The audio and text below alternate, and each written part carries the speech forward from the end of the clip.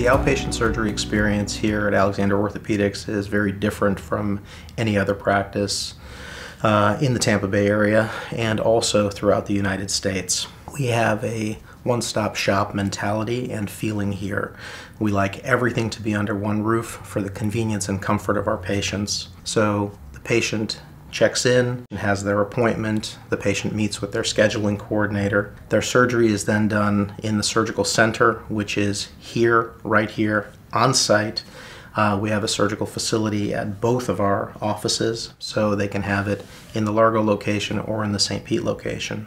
The rehabilitation team will do a house call, check on the patient, make sure everything is proceeding accordingly, that the therapy is being delivered appropriately, that the post-op nursing care is being delivered appropriately. And then when they are done with their home recovery, then they come back to the center for post-operative physical therapy and rehabilitation.